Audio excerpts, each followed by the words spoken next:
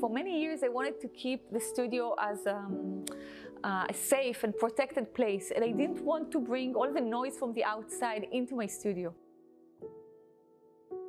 In the last few years, I felt that between my activity, my social and political activity, and whatever is happening outside, I thought that it doesn't make any sense anymore to keep this separated from what is happening in the studio.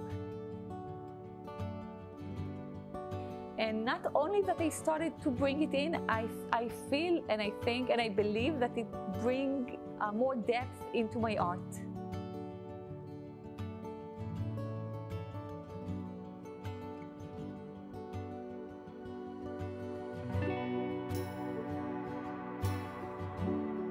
I think bringing the outside world can be seen in two parts.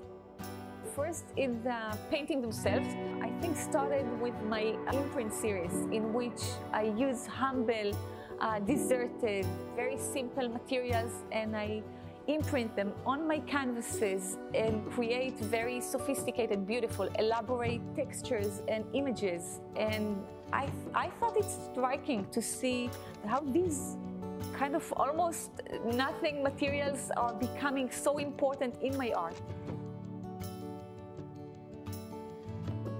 And I think the other part was starting to do my painting installations, which as themselves create immersive environments and transform the surrounding of the exhibition or the installation into something else.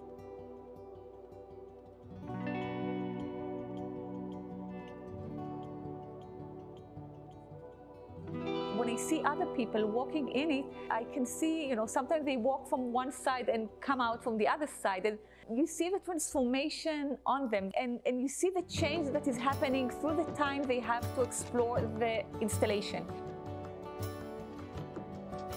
I think art in general, and I think these immersive installations in particular, brings people to experience something they haven't experienced before. It also opens their minds to new experiences, new ideas, new ways of exploring and looking at art, but also at the world.